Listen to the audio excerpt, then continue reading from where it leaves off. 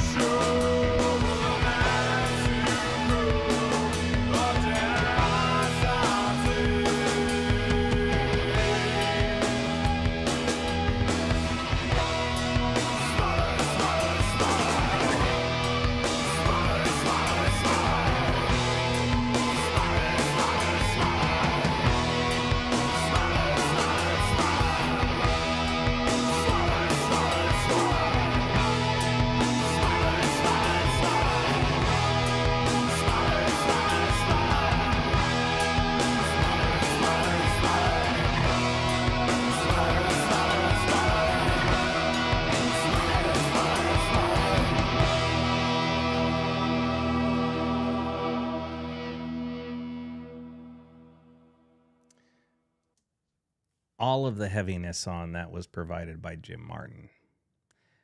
That's pretty much the reason why I wanted to do that song for him on his birthday. The Angel Dust album was the last album that he fully played with Faith No More on. And if you read into some of the articles and interviews, you'll realize that this was the album that was a lot more,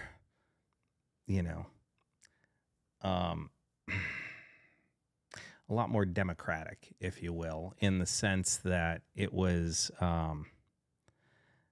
there was a lot more collaboration within the band. And previous to this, basically Mike Patton was brought in as a vocalist. They already had the lyrics written for the previous material, so he came in and sang it in his own amazing way. But with Angel Dust, he came in with some songwriting ideas, and he collaborated with the rest of the band, and the directions and the overall versatility of the band started to really, really, really come through.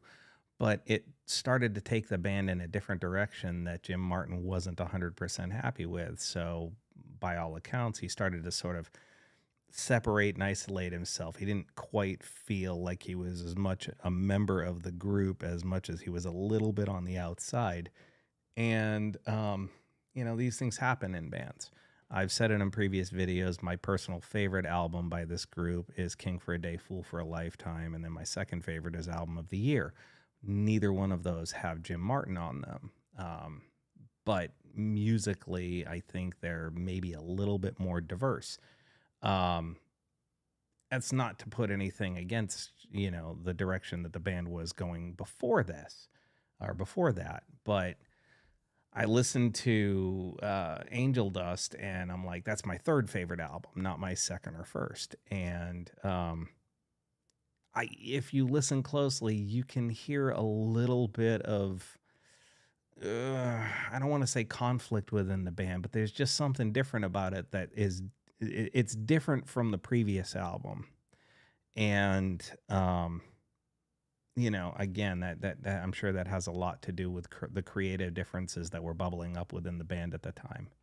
With that said, the song's heaviness is entirely attributable to Jim Martin on that one. That guitar tone is just heavy and chunky as ever. And it's just a perfect song to say, happy birthday, Jim Martin. Thanks for all your amazing music, and we really appreciate you. We're also saying happy birthday to Howie Epstein from the Heartbreakers and, of course, Mr. Cat Stevens on this July 21st. And please feel free to leave a comment in the comment section below. We can talk about it further. Know that I appreciate you, and I wish you well. Y'all take care now.